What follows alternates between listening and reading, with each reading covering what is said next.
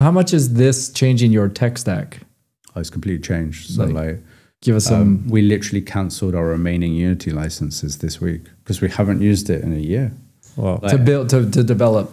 Yeah, we're building HTML5 native games using an AI tech stack. We use agents basically for the code generation, a lot of open source tooling, and like there's no need for legacy tools like Unity. All our asset creation has. So if we break it down for everybody, because it can go quick with people who get this versus others. You have asset creation. You mean like the images, the sprites, all that kind of stuff. All of that stuff is basically 100% AI now. Okay. So in 2023, at the beginning of the year, I said I want 50% of our output to be AI generated by the end of the year.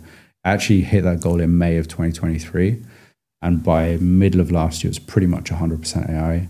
We're now getting to the point where our code is 90%, 95% AI as well. And yeah, all of the images, the audio, the animations, anything that's like player-facing visual creative assets is all AI.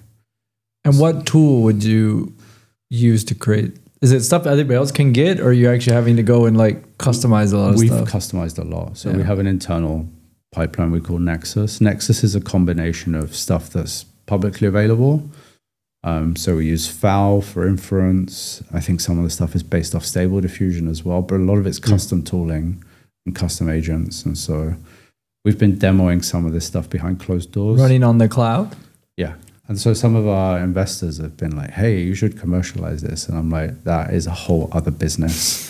That's not something you just do on the side. Give me the money. We'll find the people and we're going to create another company. That's, yeah, I have enough headaches just running one company right now. So it's not really something to do. Because I think that maybe you could ask this one too, because I think a lot of people look at the hyperscaler spends, the GPUs, all this nuttiness, and then certain enterprise stuff, we're going, when are we going to see the payoff? Do you already see the payoff? Yeah, we're seeing the payoff already. Yeah.